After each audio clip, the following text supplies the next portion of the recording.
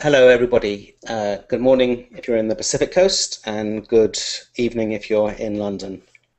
My name's Julian Sefton Green, and together with Kylie Pepler, who I'll introduce in a moment from Indiana University, we're, we've concocted a short series of webinars to explore some of the issues involved in thinking about the new interest in digital making and learning that is currently garnishing a considerable amount of interest and policy support on both sides of the Atlantic. The series has brought together a range of speakers to reflect on making and learning, and we're interested in thinking about what is new about digital making. Why now? Some of the reasons may be obvious to do with technology, but also some of the reasons why people are interested in digital making now are also to do with deeper reconsiderations of the point of learning and of how kids learn in the different spaces that they learn. We're interested in how digital making relates to other forms of creativity, both digital and analog. And we're also interested in thinking about how we can best organize these new initiatives in digital making for children and young people. There's a lot of interest on both sides of the Atlantic in questions about how learning relates to young people's experience of formal schooling. And we also want to consider whether digital making is a theme and a field that is best explored in the formal surroundings of a school or college, or perhaps in more informal and community-based settings. We also want to think about what might be the particular difficulties in thinking about digital making. Is it especially difficult to teach? Does it require an arcane and confusing and obscure forms of knowledge? And we're also interested in trying to bring together what's happening in digital making communities, digital maker communities, who are celebrating and sharing their work in maker fairs and hackathons around both, around many places in the world, and how we can link schools and other kinds of educational initiatives to these perhaps community-based or theme-based or entrepreneurially driven initiatives. So this webinar itself is particularly focused on the question of institutions and the new spaces for learning, the new maker spaces for learning. We have two previous sessions where we've explored issues relating to the physical properties of digital making, so exploring the tangible nature of making things and stuff, as well as the whole issue of hardware. And then the second webinar was particularly devoted to questions around coding and programming. And you can find both of those, both of those are online now through our website, which is makerbridge.org.uk. And can I say now, and I will say several more times during the event, we have a hashtag, a Twitter feed relating to this event, and the hashtag is #digitalmaking, one word. Please, please, please post your questions there, and we'll try and find a way to integrate your responses and your concerns with the discussion as it unfolds today. Right, so I'm now going to ask Kylie to talk a little bit more about the particular questions that we want to investigate in today's session, and then I'll introduce the three guest speakers for today's conversation. So Kylie, can I hand over to you, please? Thank you, Julian. And I think the audience is really going to enjoy the range of speakers that we have here today, and their presence both in and out of schools, and their observations of studying learning, of creating communities, and what it takes to bring kids into this sort of digital making spaces. This week in particular, we're going to explore some questions. We're going to ask questions like, how could we best connect learners with the new maker communities, those working in schools and out-of-school sessions. We're also going to ask questions like, how can we support schools and teachers to use these new technologies? As we think about, bringing digital making into schools and after-school spaces, what does it mean? What kinds of activities would connect to youth culture? What kinds of how do we prepare those teachers to teach them? How much structure is actually needed in those activities? And then further, we're going to talk a little bit more about how we credit and validate learners' interest-led inquiries. There's been a lot of talk about using badging systems or alternative credentials, as well as portfolio systems. And so how do we recognize the work and the incredible amount of learning that happens in the process of designing these shared artifacts? And then lastly, we're going to ask questions around how can we disseminate these initiatives and make them available to all. So how do we move beyond some of the communities that might be really central in this movement to be more inclusive of learners from non-dominant communities? And so with that, Julian, I'm going to turn it back over to you to introduce our speakers. Okay, thanks very much, Kylie. So we have 3 speakers for today, and our intention is to ask the speakers to make short presentations to you and to each other, and then we'll have about 25 minutes at the end for conversation and questions, which you're all going to send to me on #digitalmaking. Okay, so our 3 speakers are, and I'll introduce you to them in the order in which they'll speak. First of all, we have Lisa Regala, who is the works at MakerEd. And is the program director there. And Lisa has, if you look at her website or the bit about her on the website, an incredibly kind of varied career as a kind of scientist and science educator. I think that's fair. So she seems to have studied and have degrees in chemistry and physics, and has worked in various science education centers, such as the Da Vinci Science Center and the Museum of Science in Boston. And also worked in public education on PBS, public television, also doing this kind of work, and has also had a particular interest in science content and outreach for girls and young women. And Lisa will talk a little bit more about MakerEd in her presentation. The second speaker is Iris Lipinski, who is the CEO of a company called Apps for Good, based in the UK. And is responsible for its partnerships and strategy and business model of the Apps for Good company, and that was formed in 2009. Iris has been named by The Observer and the National Foundation for Education, Science and Technology as one of Britain's 50 new radicals for her work with Apps for Good. And Apps for Good, basically, as I'm sure Iris will talk more than I should, helps young people make their futures with new technology and offers a form of teaching, a form of education that helps young people unlock their confidence and the talent of young people. And the third speaker today is Mimi Ito. And Mimi is director, works as the research director of the Digital Media and Learning Hub at the University of California, and is professor in residence and John T. and Catherine MacArthur Foundation Chair in Digital Media and Learning, and is by training and habit a cultural anthropologist who has studied new media use over the last 10-15 years, particularly in Japan and the US. She's done graduate work. Her graduate work was at Xerox PARC, and she's written a number of books, many of which may be known to some of you out there, about uses of portable technologies, and most recently a co-authored book has been very important in defining new qualities of learning with informal digital creative use, and the book is called Hanging Out, Messing Around and Geeking Out, Kids Living and Learning with New Media. So those are our 3 speakers today, and first of all I'd like to turn to Lisa, who will make a short presentation about the work she's been doing with MakerEd. So over to you, Lisa. Thanks. Sure. Thanks, Julian. Thanks, everyone. I'm really glad to be here. As Julian said, my name is Lisa Regala, and I'm the program director for the Maker Education Initiative. I am a science educator.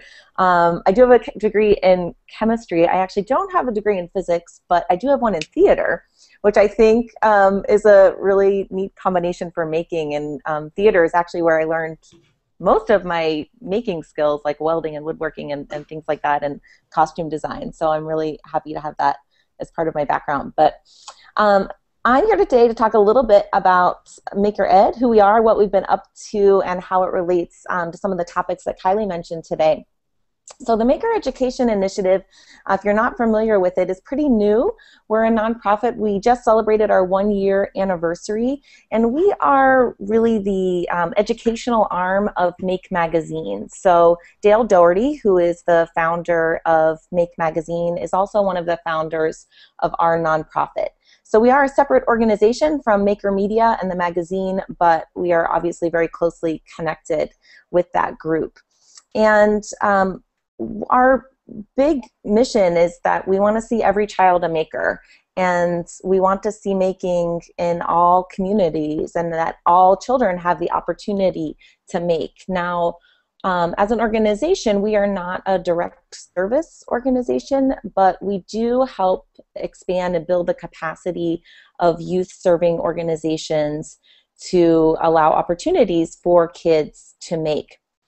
And one of our big goals is to help others network, and I'm really curious to talk more about that today, because we've done an experiment with that with our first program called MakerCore, and I'm going to talk a little bit about what we did with that and helping to connect learners and makers online. But we're really interested in doing more of that nationally and helping connect all of these wonderful grassroots efforts in making that have been happening around this country and around the world with each other, so that people can learn from each other and expand on what they're doing. So let me tell you a little bit about what we've done with MakerCore.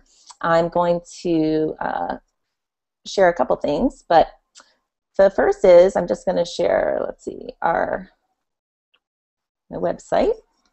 So MakerCore, if you go to makered.org/MakerCore, you can see a little bit about the program. There's a Google map on there. We are, our pilot program that we launched, we are in 19 different states around the U.S., and we have 34 different host sites around the country. And host sites are libraries, they're schools, they're museums, both children's museums and science museums, maker spaces. So we've got a large variety of organizations that are part of MakerCore this year.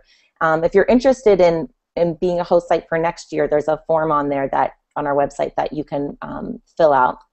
But what we've asked these host sites to do is host MakerCore members for this summer to help lead programs with kids and families. And a MakerCore member is in general a young adult. Most of them are around 18 to 24 years old. And we recruited them and then developed them in a spring development camp this spring to help prepare them for their summer experience. And so part of our mission in recruiting these folks was infuse some different views into these organizations and to bring different types of makers into science museums and places they might not have been. So we've got, computer engineers, artists, architects, teachers. We've got a large range of MakerCore members that are involved. And we've been really excited to see what they're doing. So how we've been connecting them online is mainly through this Google platform that we're using today. So we've been using Google Hangouts pretty extensively. We've got, every week we do a 1-hour a live hangout that has, we focus on different topics, so things like including different audiences, creativity, the use of language with children. We focus on safety each week. We bring in some experts in the field, but we also use our MakerCore members each week in those hangouts. And each one of them also got what we call a possibility box. So they also received a physical box of stuff that each week in our 8-week development camp was themed on. So we did squishy circuits, we've done art bots, we had some freely developed projects as part of that too, and we had some questions framed around these possibilities. And one of the things that we were so excited to see is that we've linked this to an online community. So we have a Google community set up where everyone can post what they're doing, share, and support each other. In addition to having set up these smaller cohorts of people, so about 7 or 8 cohorts of MakerCore members get together each week and do their own hangout, and then they post a little report about that on the site as well. And I think one of the things that's been just really inspiring to us is that the array of different projects that have been developed by these young adults when given the freedom to do so. So, although we provided some tools for ArtBots and squishy circuits and things like that in the kit, we just saw this huge range of project ideas that really came out of it, and people taking it in directions that were really based on their interests and experience. And so we kind of feel that we have this really neat database of stuff and cool projects that's right now in a closed community, and we know that's possible in other places too, and how do we collect those projects and share them out more widely has been one thing that we've been thinking about a lot. And the other thing that's also been really interesting is this connection that has happened with all of our Maker Corps members in this totally online environment. So many of these Maker Corps members have never met in person. Through these 8 weeks, we developed these cohorts so that they would be meeting people from different places around the country and could share different ideas. And many of them have formed really strong bonds. They want to find a way to get together. We're trying to find ways to connect those that are working geographically close this summer to be able to meet in person. But there's been some really strong connections formed through this totally online camp that we found to be really interesting. And then as part of their building of the community and working this summer, we had a whole session on documentation and really thinking about building their online portfolio for themselves to take out into the workforce, but also an online portfolio to help us detail and capture what happens in these schools and museums and everything this summer, so that we can really have a place to connect that. So we've been, a lot of them had started different kinds of Tumblr and different sort of blog sites and things like that. Some of them are just using the Google community itself so that you can search by their name and kind of see a collection of the work that they've done. But we've had some really unique things happen with that as people want to find different ways to capture what they're doing to be able to share it with others. So that's a little bit about Maker Corps. There's one other quick thing I wanted to mention before my time is up, and I just wanted to share one more site, and that's another kind of totally online initiative. This is actually being run by Maker Media, so our for-profit sister company, but Maker Media is running a Maker Camp, and you might have participated in the past. It started in 2012, but they had about 1 million participants last year. It runs for 30 days. It's a free virtual summer camp for teens. So anyone can participate for 1 day or for all 30 days, but there's different camp leaders during those days that do that. And this year they're actually trying to kind of incorporate an in-person element to it as well, where you can become an affiliate site or actually a physical place where people can gather to take part in this camp and make things with each other in a room while you're watching the camp counselors virtually. And so there's more information on the site Maker Camp, but I just wanted to mention that as well as another really neat way to help try to connect people around making through, mainly we've been using Google Hangouts. Okay, thanks ever so much, Lisa. We're going to come back to you for questions and discussion later. And don't forget, please, those of you who are out there, #digitalmaking. We're getting a few questions in, but we know there are more. Can I pass over to Iris now, please? Iris Lipinski from Apps for Good. Sure. So great to be part of this webinar. I'm already learning a lot, so part of the benefit for me is to actually listen to the other speakers.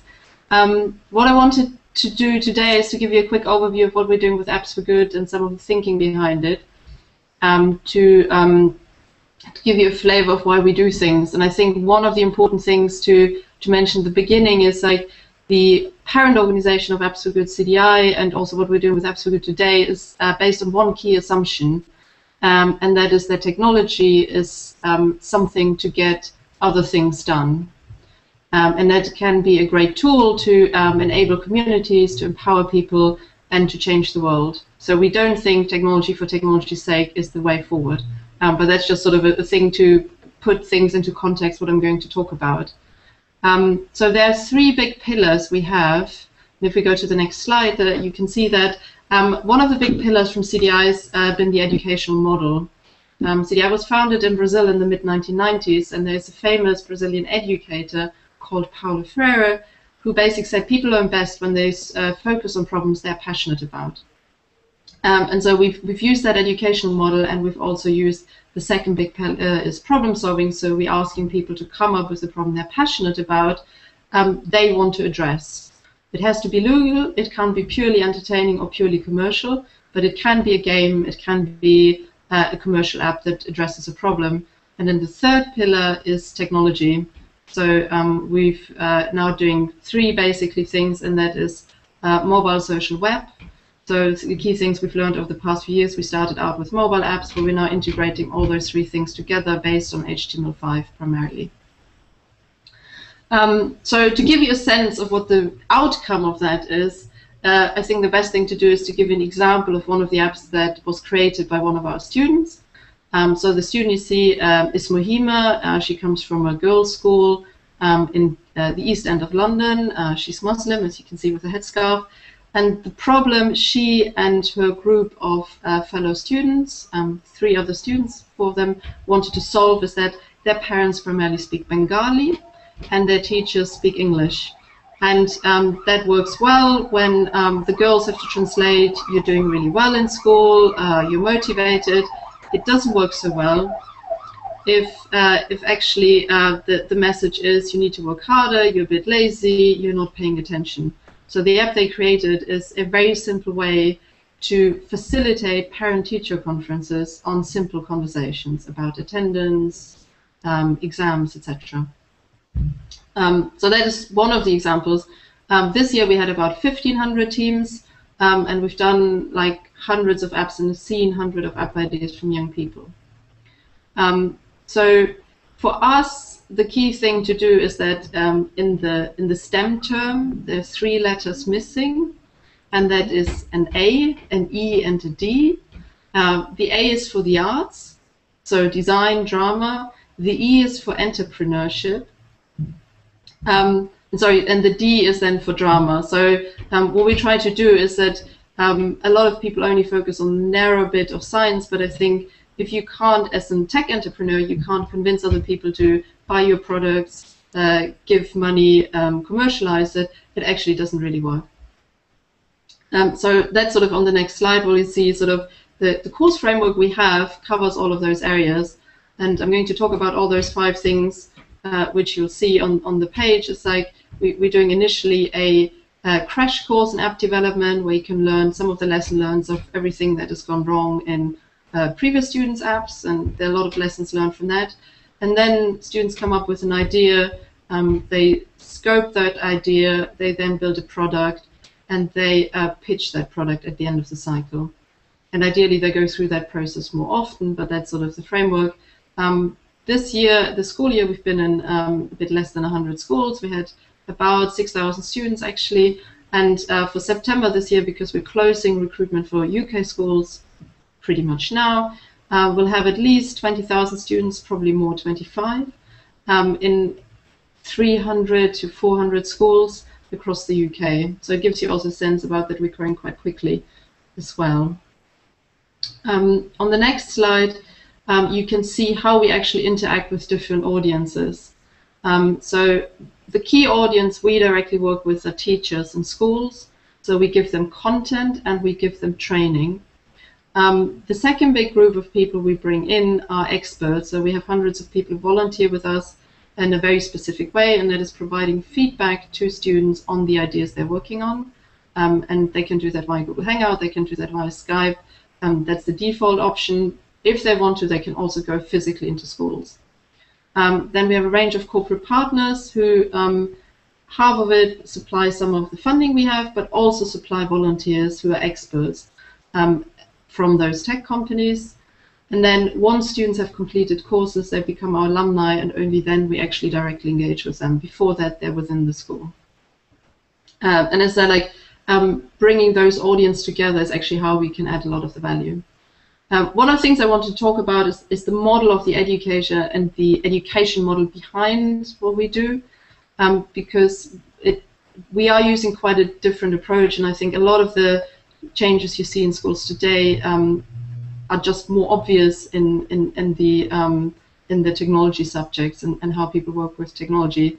And that is, in the past, you always had a teacher at the front who disseminated knowledge to students. So I call that the fountain of knowledge model, because the knowledge actually sits with the teacher. The way how we run courses with Apps for Good is, I call it the rock climbing model, where the setup is quite different, and that is your students climbing up on the wall. You actually have the teacher who's holding the rope at the bottom. So the key role is to understand what they're doing, but also before they crash, it's a safety rope, so they don't hit the floor as hard as they would do in real life. And then the other guys who are standing there are our experts. So people who've traveled the journey before and who can give advice on things to look out and sort of to look for. That model is not completely correct, because we ask students to pick their own ideas. So as a teacher, you would on average have 5 of those ropes, and teams would climb 5 different rocks. And that, I think, gives you a sense about what we actually expect teachers to, how to change some of their professional behavior and their skill set. Is actually, it's quite a different skill set. To give you some idea, if you go to the next slide, about some statistics, is that we've grown quite a lot. We actually had 6,000 students this year, and it's like we're looking for 20 to 25,000 by September. That data was from last year in terms of girls we have on courses. This school cycle, as far as I know, and we're currently getting the final numbers for who closed the course, 52% of our students were girls. We had, as you also can see, we had a significantly higher proportion of people from ethnic backgrounds, and a higher proportion of young people from low-income / deprived communities. If you go to the next slide, you can see basically what the shift has happened for us in the UK, and that was driven by a policy shift. That the previous school year, the vast majority of what we did was an after-school activity. This year, the vast majority of what we did was part of the timetable.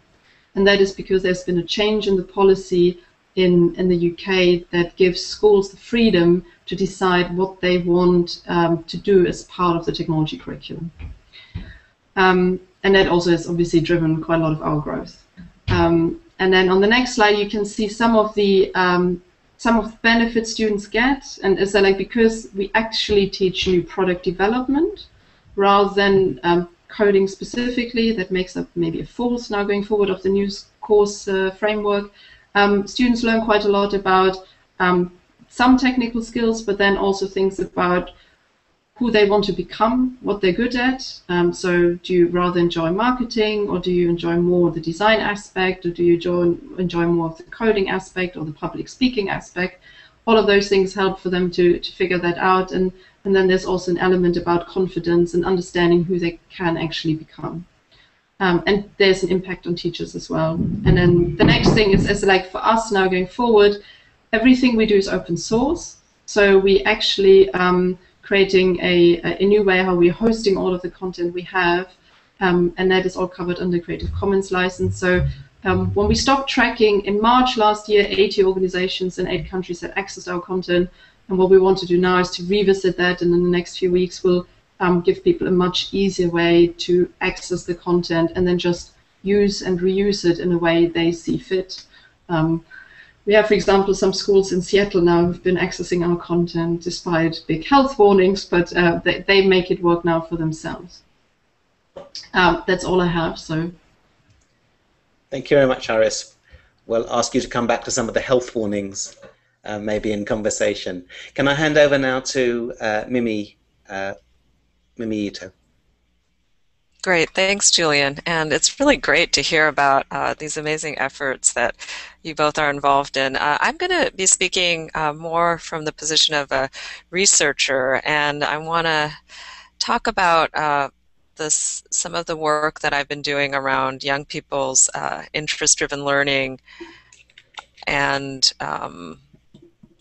if I can get my screen share to work here, around this model of connected learning that we've been developing to try to connect our research to sites of practice. And we feel that the connected learning model really applies to any range of learning environments and content, but I think it has particular resonance for activities that are centered around making and production. And as you can see in our infographic, the production-centered piece is really central to the model. And the model is about how can we support learning environments that integrate young people's interests, their passions, together with a supportive peer culture, but also connects those interests and their social activity to academic outcomes, to career opportunities, and to civic engagement.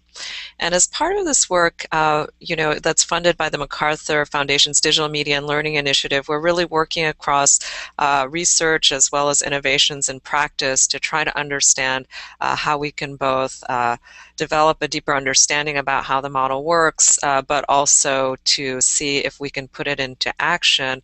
On my end, a lot of my interests in this grow out of research that I've been doing for a long time on how young people are learning in the wilds of the internet around their interests, and a lot of that has been connected to the kinds of productive activities that come out of young people's engagements with their interests, with popular culture, and really this understanding this appreciation that I have for the fact that all young people really are makers, but not all young people have their making and creative activity connected to things that may be recognized in schools, that might be recognized in the broader community and adult worlds that open up opportunities for them. So my question is really to say, how can we start to reach out to all of those sites of interest, to activity and engagement that young people have in their social and recreational worlds, not just those young people who already identify as geeks, makers, engineers, but every kid has an interest, every kid has a maker. How can we start reaching kids by meeting them where they are, and give you a little bit of a sense of the kinds of interests and communities that we've been looking at as potential opportunities to diversify the pathways into making culture. In honor of our friends across the Atlantic, one of the case studies we have is around fans of One Direction, which is a very popular UK boy band. And there's really amazing kinds of making activity that girl fans do around One Direction, ranging from animated GIFs to remix videos to fan fiction. It's really a generative site of production, but one that is often looked down upon by educators and parents and anyone who's not a teenage girl, actually. But again, just starting to diversify our imagination about the sources of maker culture. We're also doing a case study of professional wrestling. Again, amazing maker communities. Again, diversifying our imagination about the sources and content that can support maker culture. With our partners in Chicago who do a lot of work around music, hip hop, and spoken word.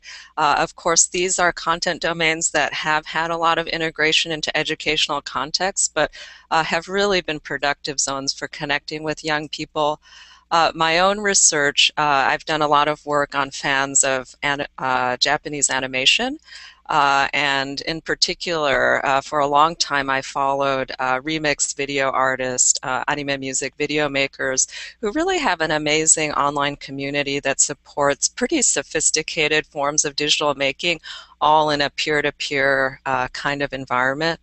We're doing a case study of Ravelry, which is a fiber arts community, and we've been looking in particular at a community called Hogwarts at Ravelry, which is really about knitters and crocheters who are into Harry Potter. And what's interesting about this community is they actually are structured as a school, so they have weekly challenges and assignments. So this week is to craft something that represents Draco, and you'll see the kinds of submissions that they have are really pretty amazing, of things that are inspired by this particular character that they present to each other on the site, and they actually get graded and get peer feedback on it, like this beautiful scarf. and these pretty intricate creations that are inspired in some way by the Harry Potter universe. So these are just some examples of where we're looking for sources of inspiration for maker culture, which I think provides some of the pathways, the kind of making that kids are doing outside of school on their own with their peer culture, that there may be opportunities to connect in the school context. Now, one area where I think educators have already been doing this work in really trying to build the connections from young people's existing recreational and social interests into the school context is in games-based making. So Minecraft, which is an incredibly popular game right now that is built on really a maker toolkit, is something that a lot of educators are actively incorporating into classroom and after-school contexts already. And then there's a really vibrant movement in games and learning that I think is really maturing in a lot of ways in the ability to create those transitional points between the in-school and out-of-school environment and support that.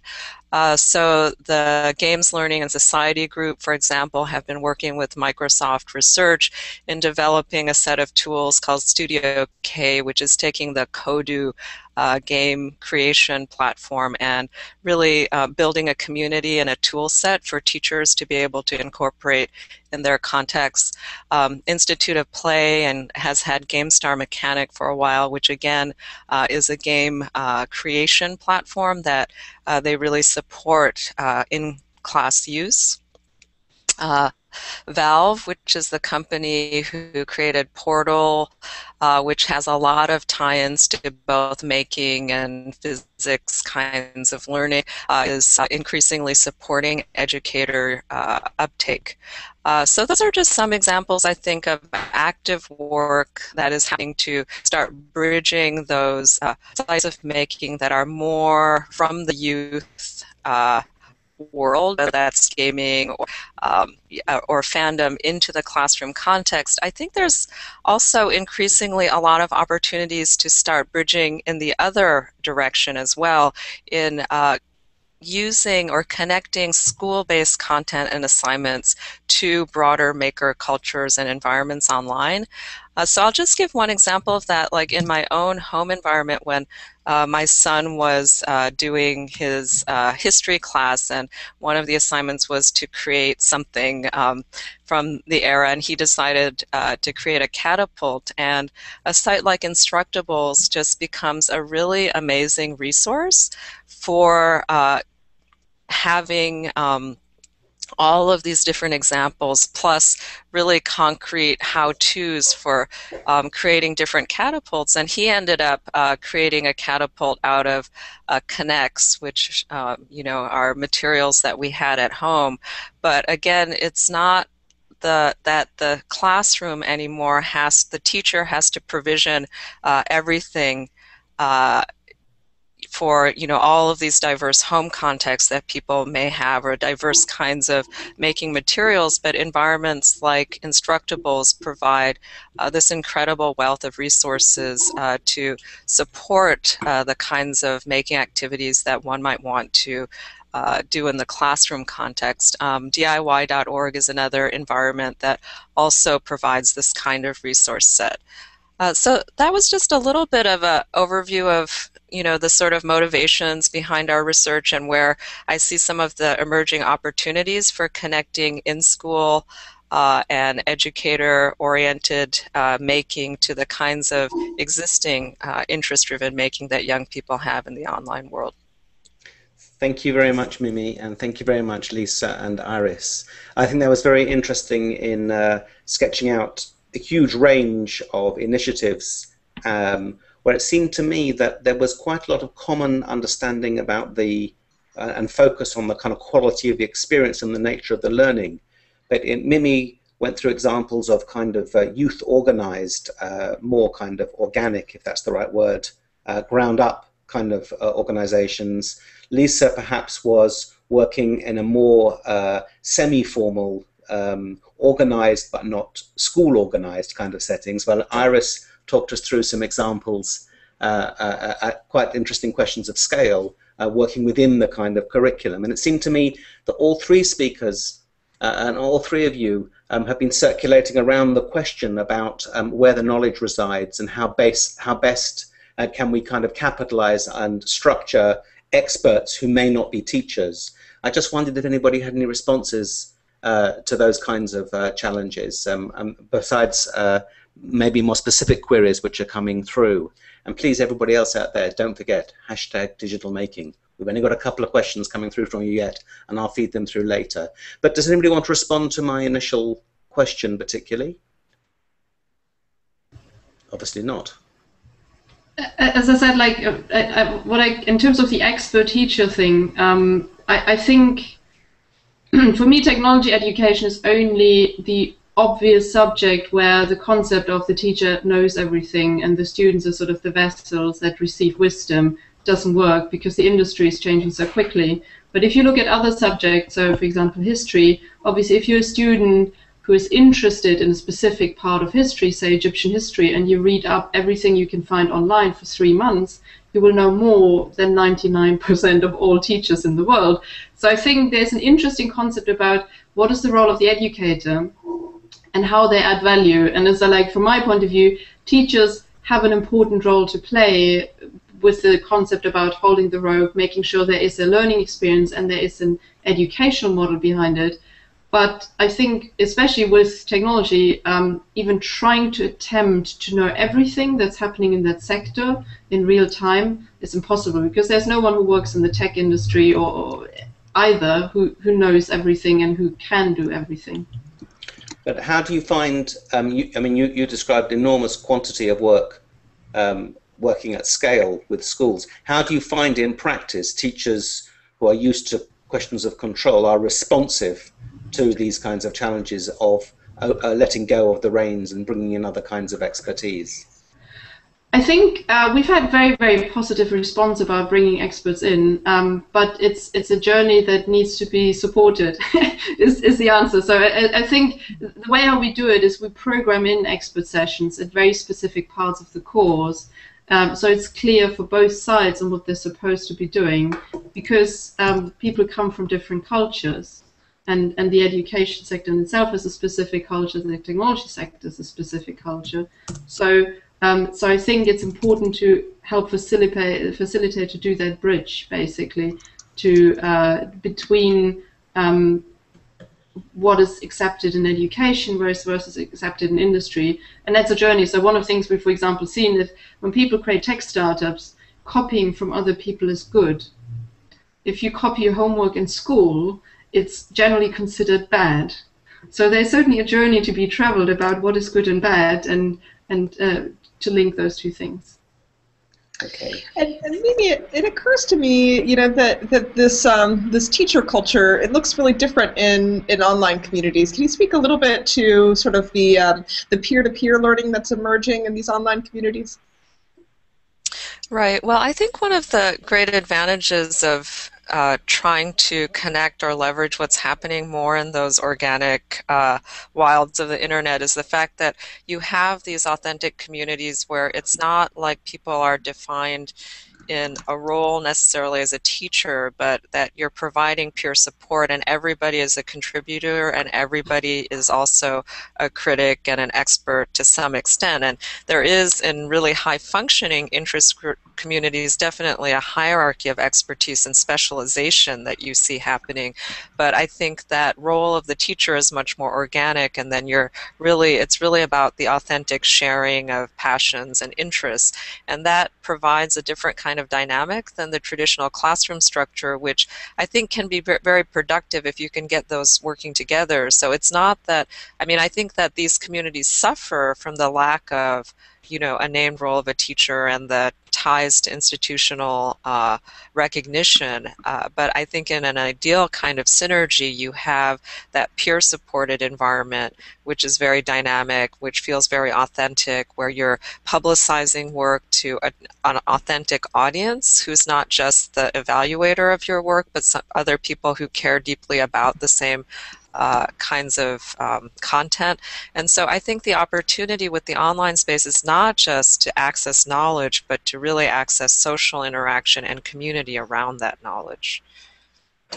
And I'll just say what we've done with MakerCore is each week in our 8-week online training camp, we've not only brought in some quote-unquote experts to help be on the Hangout, but we've also invited MakerCore members each week. We watch what they're posting on the community. We see that, and we know that they are all experts in one thing or another, and we kind of select them and ask them, and we also open it up to anyone that wants to participate to really empower them so that they feel that they're experts as well in these areas. And so we put those folks side by side each week on our broadcasts, and then also ask those experts to join our online community so they can be asked questions at the time too. But I guess we're kind of trying to eliminate the here's the expert, here's the MakerCore member, and make that a little more even so that everyone's, it really is a peer-to-peer collaboration. Great. Thanks. And Lisa, how old are the MakerCore members? In general, they're young adults, around 18 to 24. Most of them were college students, but we do have a variety. Oh, great. I'm very struck by how there's a slight difference in culture between US and UK about working with youth in these more kind of organized ways, which I think is an interesting reflection on the way that civic participation is kind of imagined in both kind of countries. Kylie, there have been a couple of questions coming in around arts and the role of maker, digital making, and maker education and arts education, and its difference and similarity from traditional arts field. Do you have anything to add to that kind of theme, answer those kinds of questions? Sure. I think that there's such an opportunity here to sort of re-envision the arts education curriculum to be more inclusive of some of the things that we're seeing here. And fundamentally, arts and aesthetics, play through almost all of the examples that you've seen here. And yet there's a real technical component to them. And that, when I've worked with arts educators in the past, that can be really scary and sort of off-putting, and in part because, they have an allegiance to some of the older materials. They want to see those in the, kind of persist in the classrooms, what it means for paint and for clay and all sorts of material that have been at the heart of our arts education. And so there's a few barriers to getting it into that space. I think by getting it in there, it starts to change the conversation, beyond, you think about a couple other settings, our technology classrooms are, kind of more the STEM, the science, technology, engineering, and mathematics kind of context. So they become very narrowly technical, and the arts helps to broaden those kinds of things and to help us think outside the box. It's sort of, those examples of all of those catapults. The artist starts to question what is a catapult, and we'll start to re-envision that in a very, very different kind of way. And so there's certainly a role that the arts can continue to play in this atmosphere. I think there are a lot of tensions to that. A lot of the national discourses want to connect it closer to computer science or to engineering or to other kinds of things that are happening there. And also to the economic imperatives. And so I think part of what we need to kind of keep in mind is that by keeping the arts central in that, is that we teach people how to be creative with these materials, how to think about them aesthetically and compellingly in the ways that we all love our technology. So I think that by keeping the arts really central to that agenda is really good for digital making in the future. Thanks very much. And one of the questions I wanted to ask you, Iris, was around the challenges of scale and the whole issue of the what kind of the best kind of ratios for learning communities that kind of envisaged, because you talked about very large kind of numbers working there. And then we've also had a couple of questions, more sort of practical questions coming in about how we allow students to use banned devices in school settings. I wonder if you had anything to say about the whole kind of question of the kind of practicalities of kind of operating at scale and mainstreaming some of these kinds of processes and different ways of working in more conventional settings. Sure. On the device side, what we normally do when we, the model we have is that schools apply to us to become education partners. And as part of that process, they need to make quite a few changes on what is allowed and what is not allowed in schools to make it possible to run the course and the program there. So there are certain sites that need to be unblocked. So typical one is YouTube. If it's schools are doing the Facebook app part of the course, then they have to do that as well, just for practical reasons. And then you have things around policies around whether young people can use mobile phones or not, what those use cases are, to make it consistent. And I think students are very good at figuring out you can't just ban mobile phones and then say, let's do a mobile phone app development course. It's not very consistent. So there are certain policy changes, and that's why we require to have buy-in from the senior management team within a school and from teachers on the ground. And you need both parts to make it work, because if you don't have the policy buy-in, then you can't make some of those changes happen. So in terms of the scaling thing, I think there is an interesting question about, from my point of view, we're going through a typical adoption life cycle. So you have sort of early adopters who are really keen to do new things, and you then get sort of people who are a bit less conservative, so they need to convince that it's a proven model and that they can use a quite tested model, but that is still innovative. One of the gaps we've been looking at to get to the gap between to the early majority and certainly to the late majority in an education environment is that you have to give an answer to assessment. And I think one of the interesting things we're now looking at is like, how can we show that what we do based on data and learning achievement, that it makes sense, and to also see if there's a more interesting way to assess things like teamwork, collaboration, problem solving that is currently not mirrored in the typical standardized assessment frameworks that are being used in most countries.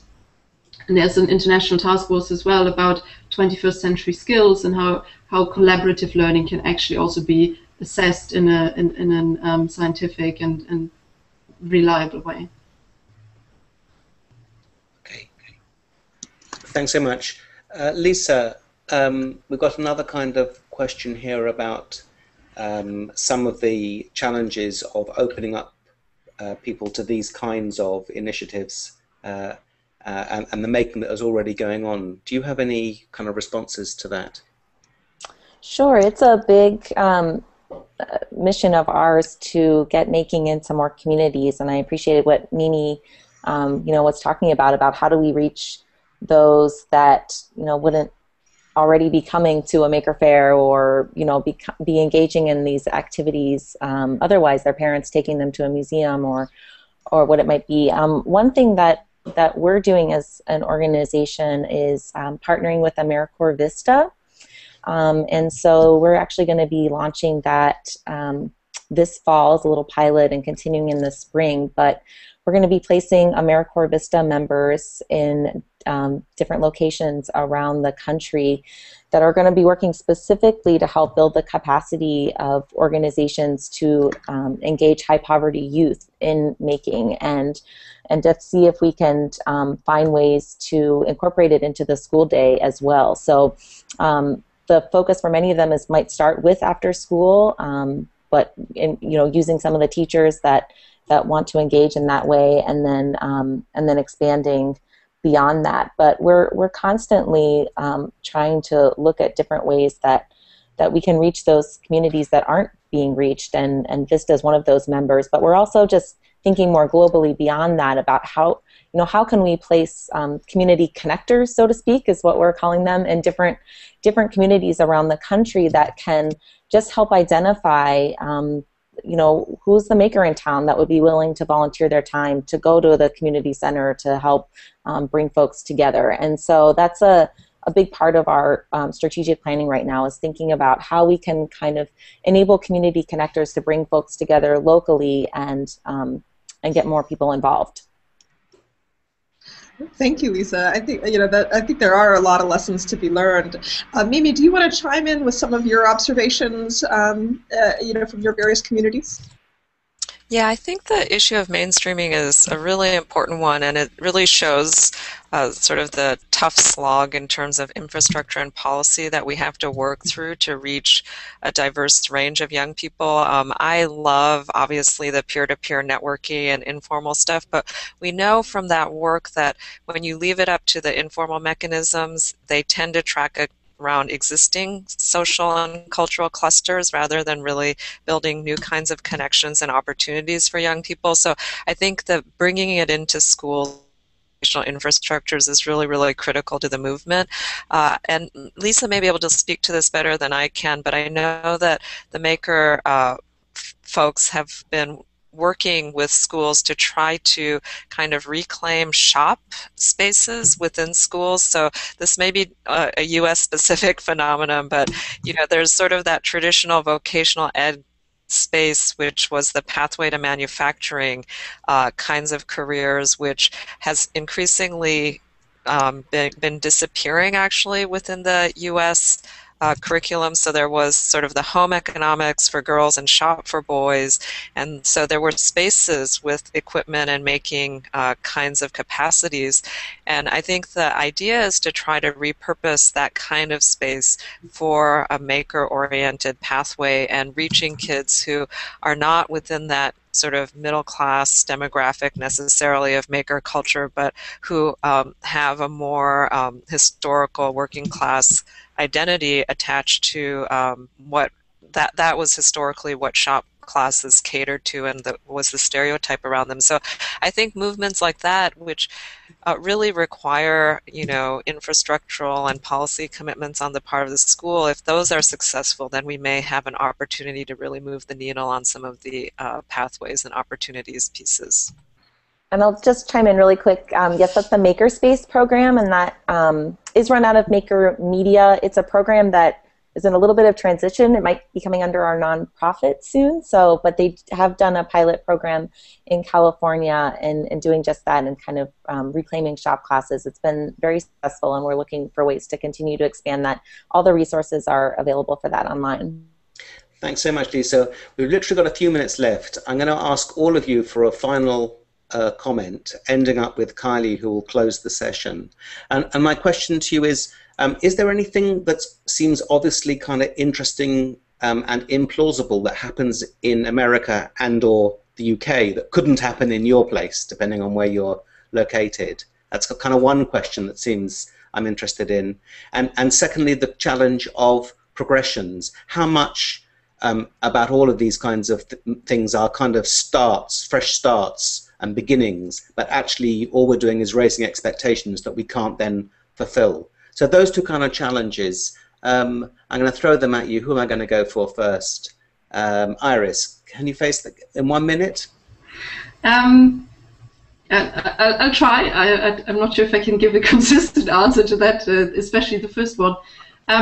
I think for me the interesting thing, I'm not even British, so you've probably figured that one out. So I can't speak on behalf of the UK, so I'm not entirely sure if I can speak on behalf of the US and spotting things. I think the interesting thing for me, because one of our trustees just moved back to the US, is the observation that there's so many different things happening, and I think it's a mistake to think that the US is sort of one country where things are happening around education. I've been told there are quite a few different things and different states of different approaches. So, but I think that what we've seen is I think there's a common demand between the UK and the US that pure assessment-driven standardized learning is highly discouraging for young people.